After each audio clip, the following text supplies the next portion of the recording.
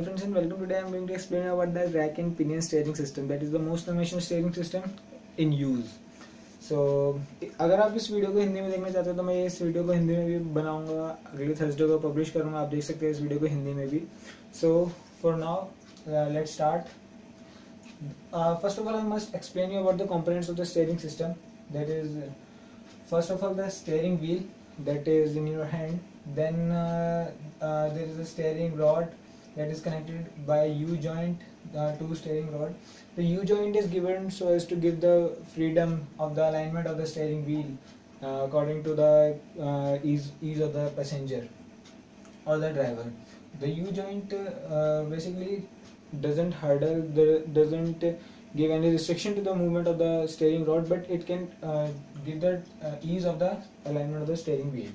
Then again the steering rod, which is connected to the pinion. The pinion is a gear that is normal gear, spur gear you may say. And then rack. Rack is the thing, but the a cylindrical rod in which the gears are made is known as the rack. And from at the two ends of the rack there is a tie rod, and the tie rod is connected to the rack by a ball joint. Ball joint gives the freedom of the motion to the tie rod and the rack. And then the tie rod is connected to the knuckle arm. Knuckle arm, you may say the steering arm that is present in, with the knuckle arm. So the knuckle arm and the tie rod are again connected by a ball joint, and this knuckle arm is connected to the stub axle, on which the wheel is rotating. So then the wheels. So these are the components of the steering assembly. So when you turn the working is like that. When you turn the steering wheel, the steering rod rotates. Then when the steering rod rotates, the whole steering rod rotates by the motion, the torque given by you to the steering wheel is then passed through the steering rod to the pinion. And you may see the pinion is completely meshed with the rack, and these both are in a assembly, are in a casing that is known as rack pinion casing, in which they are completely meshing. So since the pinion and rack are completely mesh, so when the pinion is rotated, if you think if the pinion is rotated in this direction, then the rack will rotate, then the rack will move in this direction. So actually the rack and pinion assembly is converting the rotational motion to the longitudinal motion or in the displacement motion. So when the rack moves in lateral direction, it pushes the tie rod and hence the knuckle arm. Since the knuckle is fixed to the body of the vehicle, so the knuckle gives the degree of freedom to the wheel in this direction only.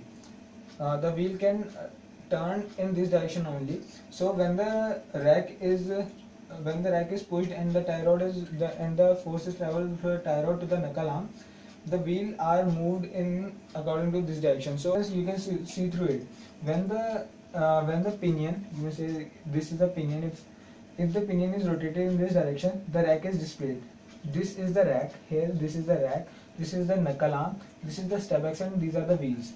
And these knuckles are connected to the body which is fixed. Okay, so since let us assume this is the pinion. When pinion is rotated, the rack moves, the rack displaces in this direction. So when rack is displaced, let us assume these are the wheels. When rack is displaced in this direction, you can see the wheel turn in this direction. So this is what actually happens in the rack and pinion steering system. When the pinion is rotated in this direction, the wheel turns in this direction, and vice versa, like this. There is another specification that you must know about. This is the steering ratio. Steering ratio is the ratio of the rotation that you give to the steering wheel and the degree by which the wheel is turned.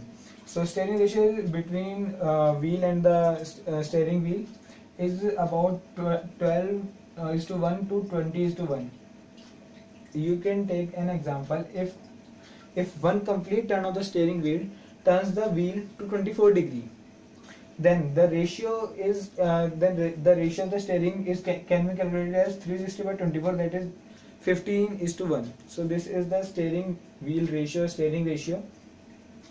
So you must also know this. I think this is all about the steering rack and pinion steering system. If you have any doubts and any queries, you can ask me in the comment section.